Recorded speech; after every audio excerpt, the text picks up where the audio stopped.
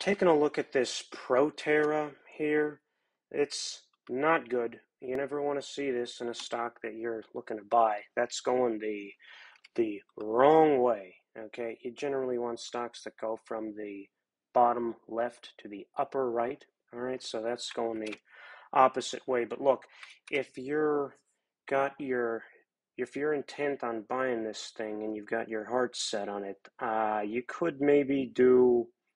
Look, maybe where do you want to get in? You want to get in here? I guess. Why not? I guess you could figure this is your low. Let's turn on the volume here. I guess. Don't worry about that. It doesn't even matter. This isn't going anywhere. Actually, yeah, let's look here. Let's get this volume to see. What do we got here? Yeah, look at no volume whatsoever. So even if you wanted to do this, okay, even if you wanted to do this, there's your, and if you think that this is the low, which, yeah, I mean, look, you wanted to see some volume like this, and then I could feel more comfortable, but, nothing's perfect. I don't even like this anyway. So if you're going to break the rules of trading by buying a stock that's going like this, I mean, who cares about looking for additional signals like volume confirmation and the rest, right?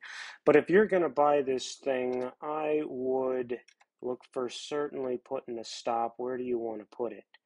Right down here, okay? And then what's your risk? Call that. I guess you could do it right at $6, huh?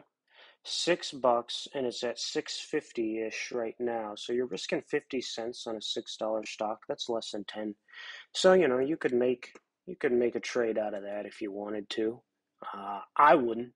I think this is a silly idea. I know that this is a silly idea from buying stocks that are going like this. I know that's a bad idea. I've been there. I used to do that. And that amounted to me living in my parents' basement for a long time, well into my adult life, because I bought stocks that did this. No more. Not anymore, because that got real old real quick. So now, I prefer to buy stocks like this because, I like having my own place. Don't want to move back into the basement. But, if you already live there and, or, you like your mom's cooking, you could buy stocks that do this. That would be okay, because cooking and washing dishes is a lot of work, as it turns out. So, I don't blame you. But listen, where are you going to want to look to get out of this thing?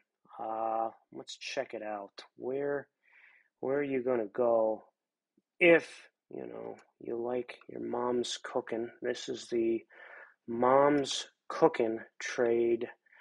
You're going to want to get out of this thing, call it, if you do get a move up, which I doubt, but anything is possible.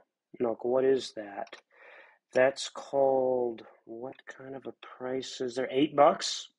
8.25-ish at the most, right?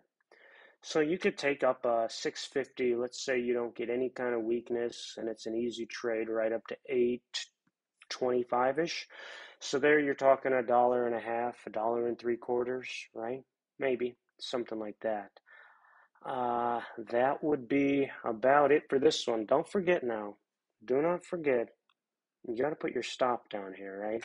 Because you don't want to be in this thing if this happens, okay? And this quickly becomes a $3 stock. You want no part of that. All right. Thanks for watching Paul Parra Merchants.